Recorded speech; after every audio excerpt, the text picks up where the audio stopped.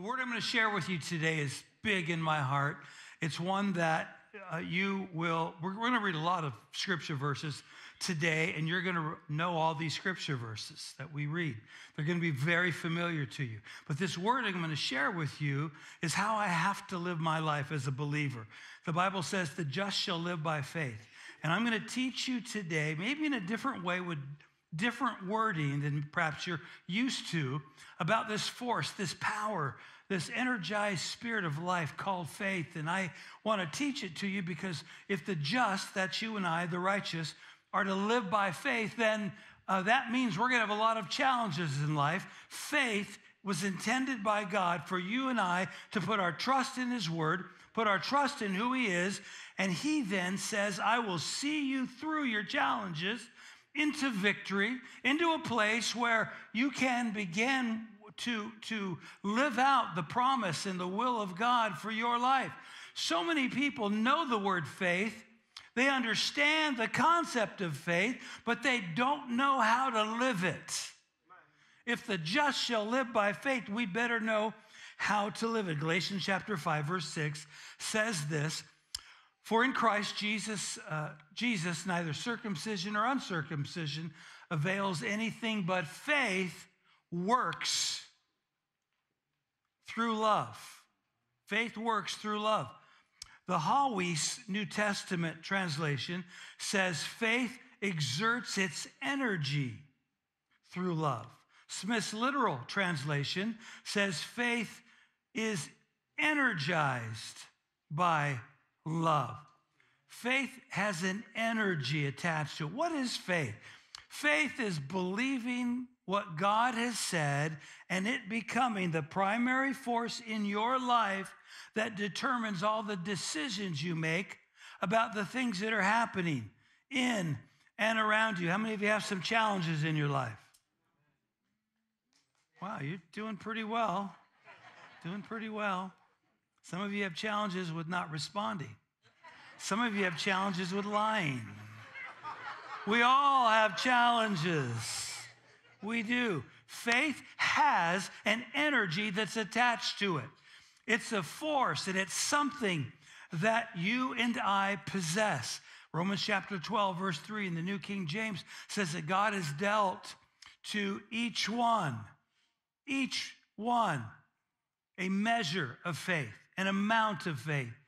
The translation of NET says this, God has distributed to each of you a measure of faith.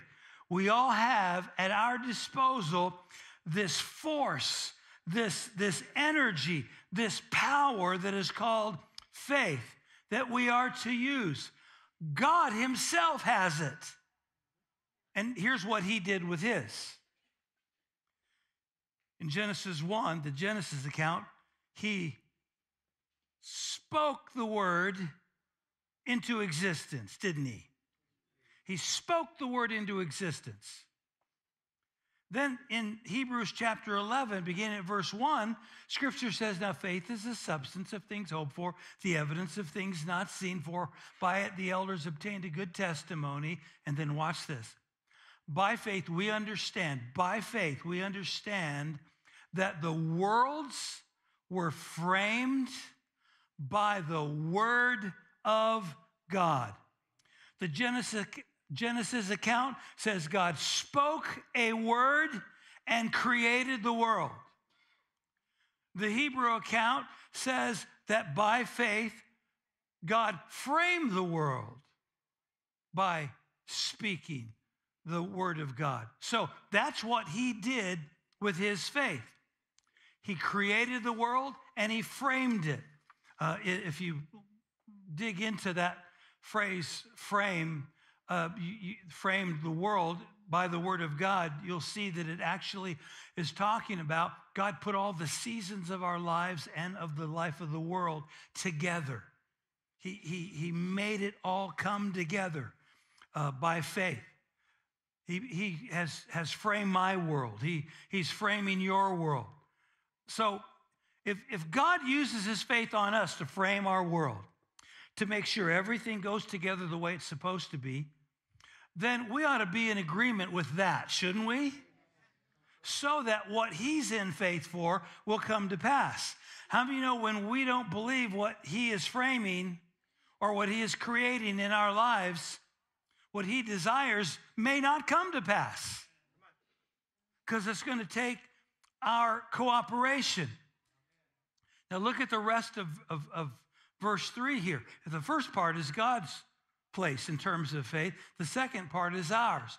So that the things which are seen were not made of things which are visible. That's describing what faith is. Verse 1 describes what faith is. So God uses his faith to create the world and to frame it.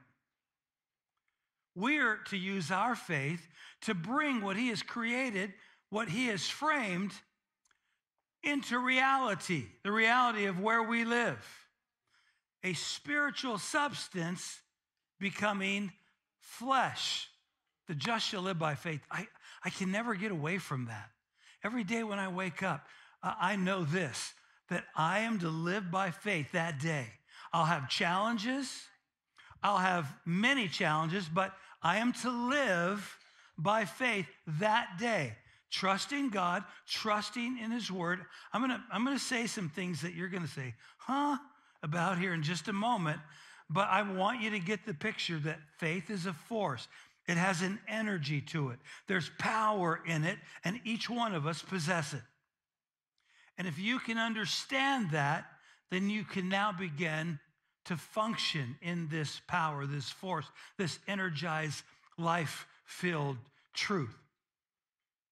So let's look at 1 John chapter 5, verse 4. It says this, for everyone born of God overcomes the world.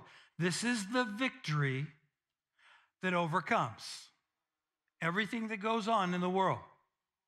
This is the victory that overcomes the world. Even whose faith? Now, God has faith, doesn't he? And he used it. He uses it. But we have a responsibility with faith, and that is to overcome the challenges that are presented to us in our world. And our victory in those challenges is found in that phrase, our faith. Listen, there are no free rides for the just who live by faith. Oh, let me say that forcefully again. There are no free rides for the just who shall live by faith. We have a responsibility.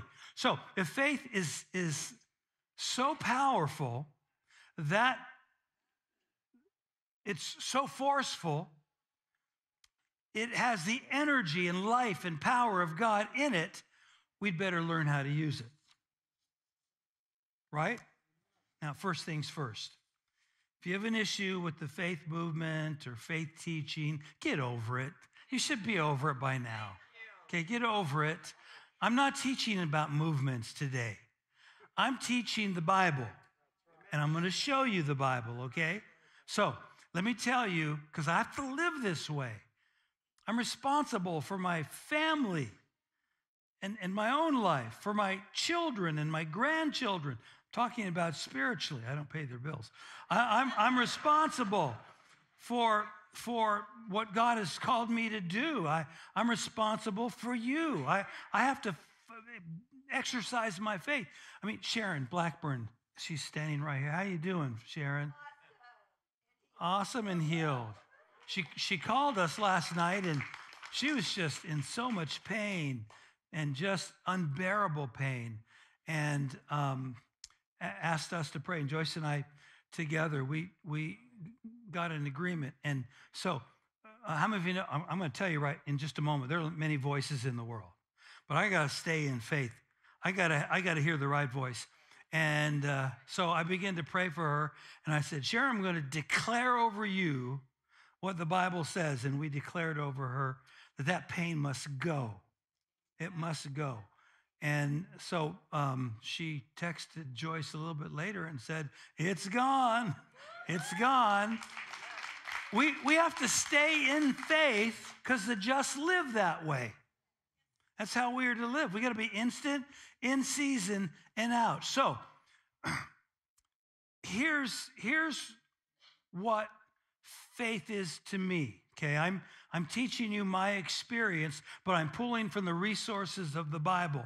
Faith to me is the process of getting my outer world. We all have an outer world. Faith to me is the process of getting my outer world in agreement with my inner world. It's the process of getting my flesh in agreement with my spirit. I don't want to be led by my flesh.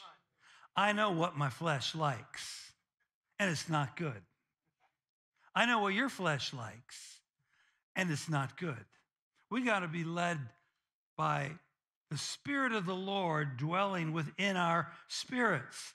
So faith to me is a process of getting my outer world to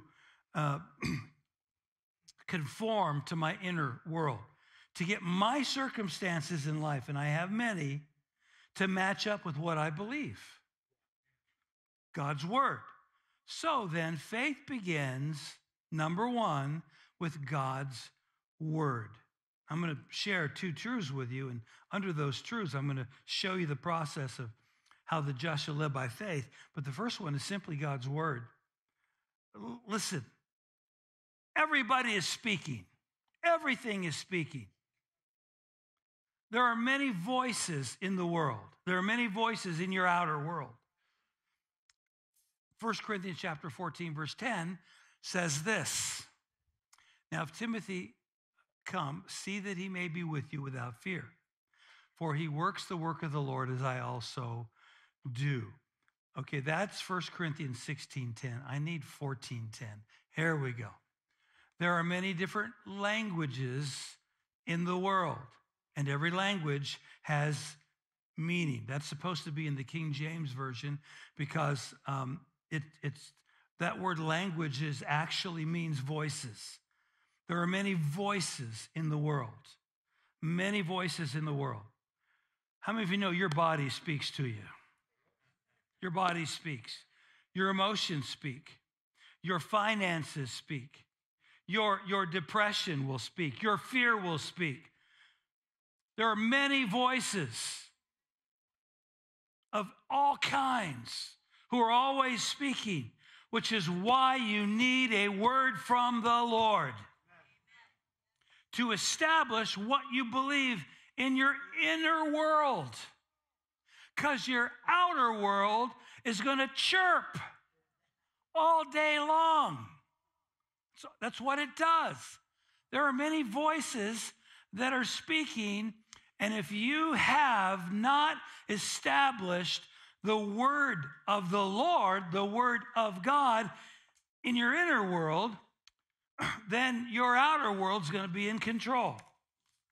And when it comes time to exercise faith out of your inner world, your outer world's going to speak louder.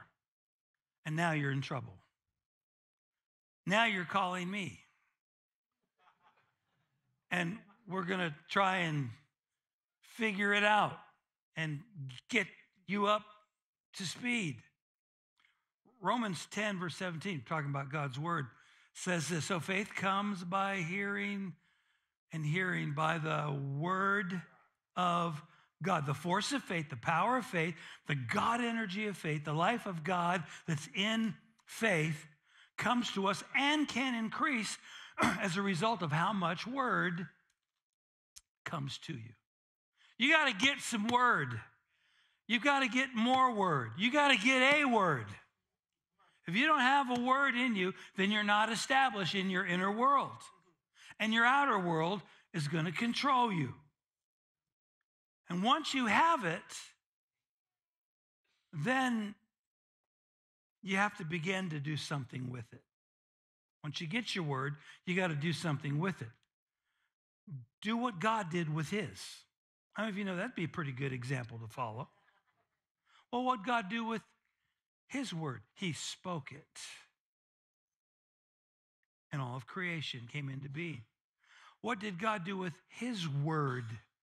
He framed what he had created. He put it all together. How did that all come to pass? By speaking. The Romans 10:17 word is the Greek word rhematos, which means an utterance or a spoken word. With all the voices that you and I have to contend with, you'd better create the voice that speaks what God is speaking in your inner world. And why speak it? It's because you believe it. It's that word's in your inner world. 2 Corinthians chapter 4, verse 13 says this. I told you we're going to read all the scriptures you already know. And since we have the same spirit of faith, according to what is written, I believe. What do you believe? Well, I believe the word that God has spoken. I believe, and because I believe, I speak what I believe, the word God has spoken. We also believe, and therefore speaking of the problem we have with like the movement of faith, was because a whole lot of people were speaking a word they didn't have.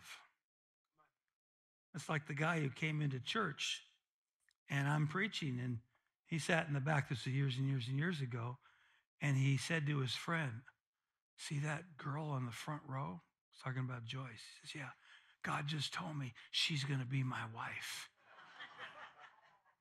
Well, how many of you know he didn't have a word from the Lord? I already got that word. One of the big problems that we often have is we are getting what we believe from our outer world. And that's going to shipwreck you. You've got to get a word from your inner world, and when you get it, then you speak it.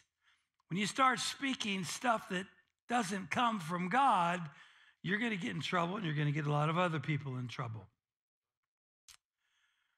Next, that's the establishment of the Word of God, talking about faith. Now I'm going to show you what the process is. The next thing is this. Number 2, the voice of the inner world. The voice of the inner world. Now, I'm going to describe to you how faith works, how I exercise the faith I have, because I have a force in me. I have a power in me. I have a force that moves mountains. I have this energized life of God that has been given to me, and so do you. But you have to use it. It has to become a part of your inner world, because your outer world is chirping and will take you away from what's on the inside of you. Now, I'm going to describe to you how faith works, how your inner world is energized, how your faith comes alive. James chapter 2, verse 17. Faith by itself, if it is not accompanied by action, is dead. So God has put his life, his energy, his forceful power into his word, so why should we kill it? Right? I mean, why would we kill it? So here's how faith works in my inner world, in my life. A, you can write this down now. A, or write it down later on, go back on our YouTube channel. A, you need to receive a Holy Spirit word. In John chapter 7, verse 37 through 39, the Bible says, on the last and greatest day of the festival, Jesus stood and said in a loud voice, let anyone who is thirsty, somebody has a need, somebody has a challenge, let anyone who is thirsty come to me. Who is Jesus? He's the Word made flesh, John 1:14. Come to me and drink. Come get your word. Come get your word. Verse 38. Whoever believes in me, now you see faith working here. Faith is believing the word of the Lord. Whoever believes in me, as Scripture has said, rivers of living water, a force, an energized force field, a power will start to flow from within your inner world. Whoever believes in the word that has been given to them, rivers of living water are going to start churning. And I'll tell you, this is probably one of my favorite parts of the journey of faith. It's when I first get a word from the Lord by spending time with the Holy Spirit. I mean, I got a word from the Lord for this campus. And I'll tell you, the most fun part about the whole journey was getting the word of the Lord from the Holy Spirit. Because once I got the word and it got settled in me, then the challenges started. Then all hell broke loose. But the fun part was the first part. Woo, I got a word from the Lord. And when you get that, it just starts building in you. Rivers start flowing. The living water starts moving from within you, your inner world. Verse 39 says, by this he meant the Spirit, whom those who believed in him were later to receive. Up to that time, the Spirit had not been given since Jesus had not been glorified. Jesus needed to leave the earth. The Holy Spirit came. The Comforter came, John 14, 15, and 16.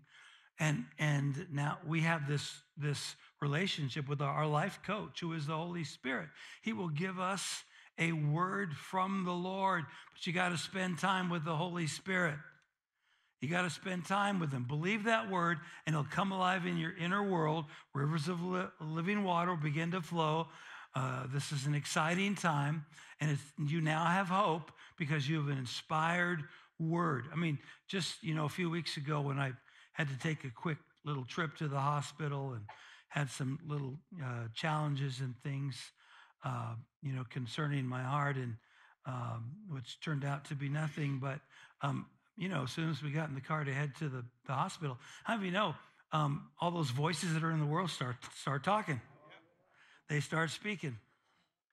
And so I needed a fresh word from the Lord. And the Holy Spirit spoke to me. Once Joyce and I sat down and got our place at Loma Linda University Hospital and sat there with, seemed like every sick person in the entire world. We sat there, and all of a sudden I heard the voice of the Holy Spirit, because I have a relationship with him, and I got a fresh word. If I wanted you dead, I'd have let you die May 22nd of 1922. But I didn't want you dead, and this is not going to kill you. So guess what happened? My countenance changed. Water started churning inside of me, rushing and flowing and washing over me. Now, I don't know why it took 7 hours for the doctors to figure that flow of water out, but I received a fresh word from the Holy Spirit. It was an inspired word. This comes, verse 39, through the Holy Spirit. So, again, I'm showing you the process of faith. You need an inspired word from the Holy Spirit. And to get an inspired word from the Holy Spirit, you need to spend time with the Holy Spirit. Once you receive your inspired word, then you got to let it become personal. Let it become personal, that inspired word. Matthew 9, verses 6 and 7. A quick story. I want you to know that the Son of Man has authority on the earth to forgive sins. So he said to the paralyzed man who had a challenge, he had a problem. His outer voices are screaming. You're paralyzed. You can't walk. So guess who he's come in contact with? The unparalyzer, the healer, Jesus, standing right in front of him.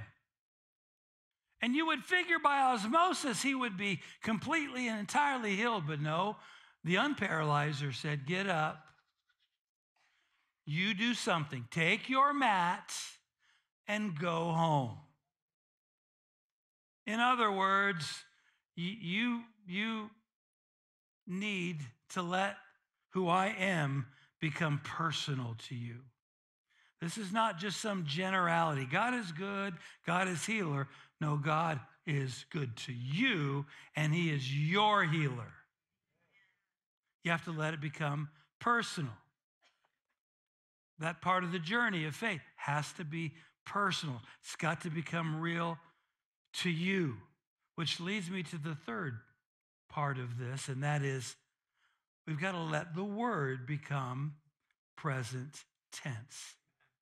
The word in our inner world is present tense only. Do you have a challenge? You need a word from the Holy Spirit. Let it become personal. And know this, it must be present tense to be faith. It must be present tense.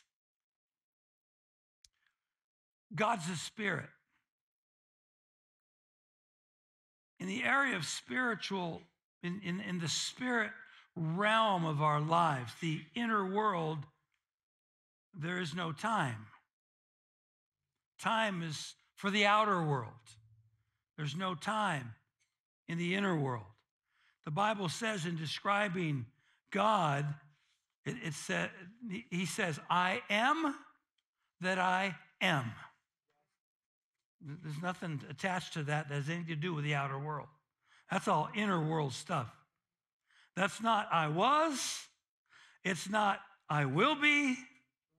Because if you have a fresh word from the Holy Spirit about your challenge and you start thinking of it in terms of outer world experience, when's this going to happen? I hope this happens. But so-and-so loved God and it didn't happen for them. And you're in an outer world now. You got an inner world word, and you've now put that inner world word into the outer world.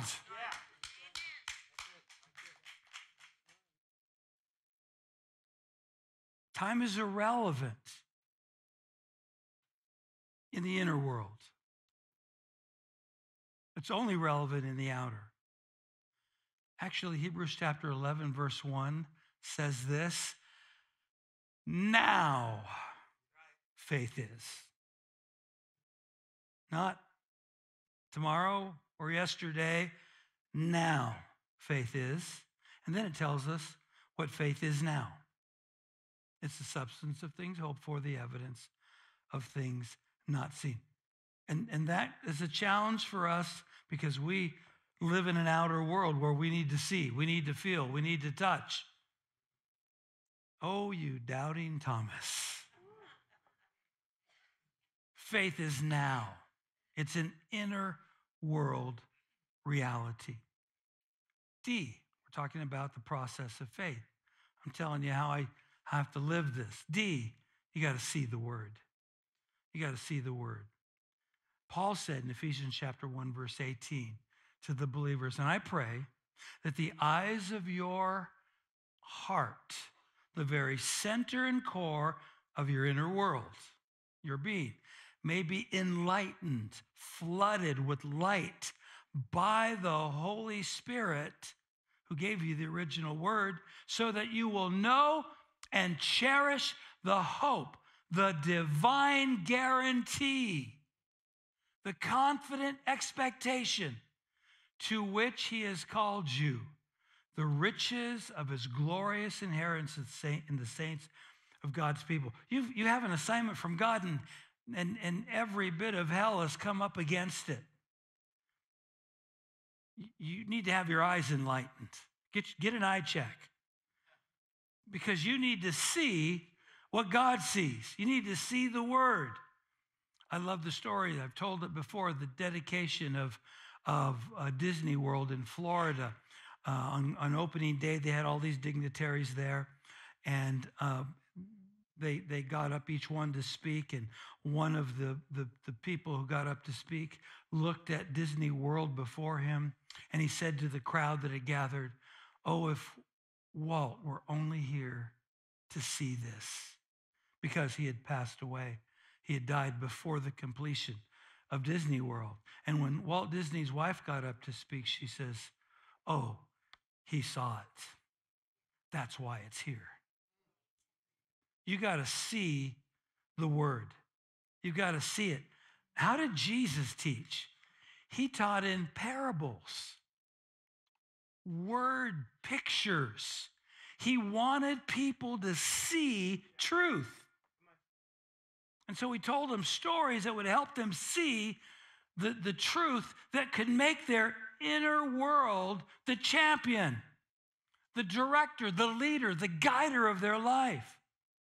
Well, we got to quit listening to the outer world voices that tell you it can't be done, it won't be done. You got to quit listening to the outer word voices that tell you you don't have the ability. This is for someone else, smarter than you, well, better known than you, someone who has better connections. Stop the madness of those voices in your life. See the word that you've been given by the Holy Spirit, see it, and act upon it. And then, finally, in the process of faith, for me, you have to rest. You have to rest in the word that you've received from the Holy Spirit. Hebrews chapter 4, verse 3 says this: "For only we who believe," and someone who's grabbed hold of a Holy Spirit-inspired word, they put it in their inner world as the foundation. Only we who believe can enter his rest. For the others, God said, in my anger, I took an oath. They will never enter my place of rest, even though this rest has been ready since he made the world. God prepared for you to enter into the rest of what word he has given you. In other words, stop striving. Stop trying to make it happen on your own.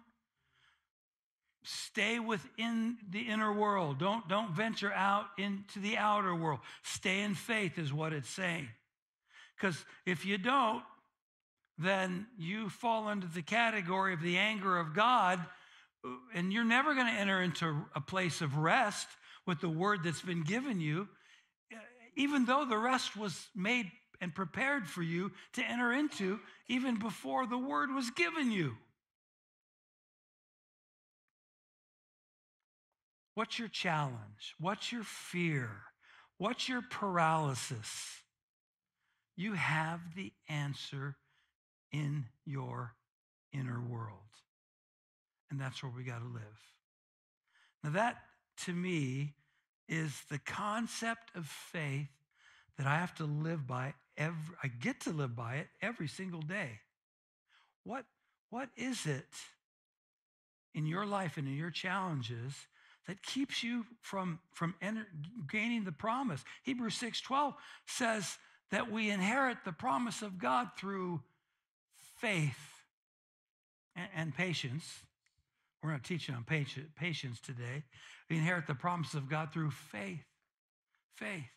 So since you're the just, you'd better figure this thing out, and you better start walking and living in it, because challenges have come, challenges are coming.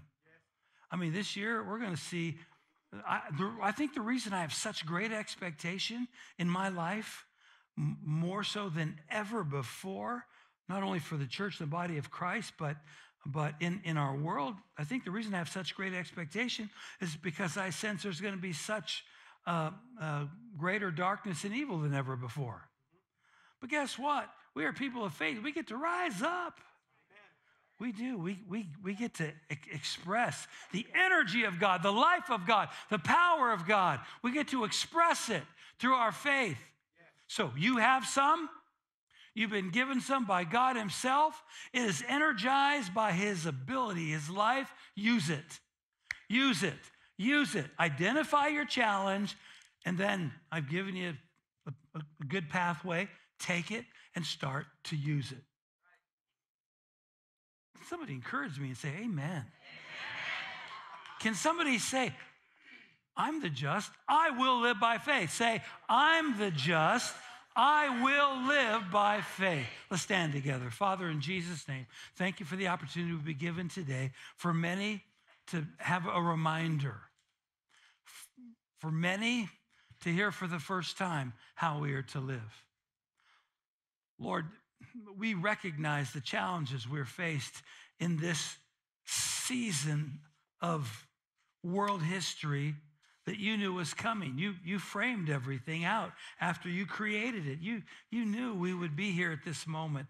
And as you look around the world, may it be said of us, you found faith. You found faith in the people. You found faith in a person. You found faith in a family. You found faith in people who will believe and trust in the word that you have given us by the Holy Spirit. You found faith in a people who are not afraid to speak and declare the word of the Lord given by you. You found faith as you view the entirety of this world and put your eyes upon us. You found a people who will believe you and trust you and walk this thing out with you. Lord, we don't know what's going to happen in the outer world between now and the election. There are a lot of doom and gloom that is being spoken. There are a lot of voices. There is a lot of potential for a lot of dark things to take place. But Lord, we are children of the light. We have been given the power of faith. And many have walked away from your precepts. But today we walk back and we say, I'm just, I will live this way. Thank you for it, Father. In Jesus' name we pray. Amen. Let's pray together. Before we do, I'm going to ask you a question. If you've never made Jesus Christ Lord and Savior, are you willing today to take a step toward God and say, I need you. I need your help. I'm in trouble. I'm spiritually in trouble. I can't make it on my own. I've tried. My outer world is kicking my inner world's butt. I need help. Guess what? You're in the right place. Today is your day of salvation. God sent his one and only Son, Jesus, to die a cruel death on the cross. And in that, provided a way for you to begin to live not out of your flesh, but out of your spirit, your inner man, your inner world. The death, burial, and resurrection of Jesus Christ provided for you life, everlasting, life eternal. Your sins are forgiven. His lordship is given to you. And the Bible says, and salvation is a step of faith, that if you will confess with your mouth, speak, Ramada, if you will speak the word that has gone off inside of you that says you need a relationship with God through his Son Jesus. If you will declare that with your mouth, speak it. The Bible says you shall be saved. Oh, today, will you receive the word, declare it, speak it, receive it? If you're here, if you're watching our online church, and you've never made Jesus Christ Lord and Savior, or if you're here, if you're watching, and you served the Lord in the past, you're not serving him today, you need to get right with God, and you know it. If this describes your life, and you want me to pray with you, quickly lift your hand. Hold it up high so I can see it. Quickly. Hold it up high. Wave it at me. Keep waving until I see it. I'll acknowledge. Who's here? I need Jesus. Who's at home? I need Christ, Savior and Lord. Wave it at me. Anyone at all. All right, let's pray this prayer together. Lord Jesus, thank you for loving me, forgiving me, being the Lord of my life. I believe You are the Son of God. You died on the cross, rose again, and today come to live in my life as Lord and Savior. From this day on, I will serve you all the days of my life. In Christ Jesus' name I pray. Amen.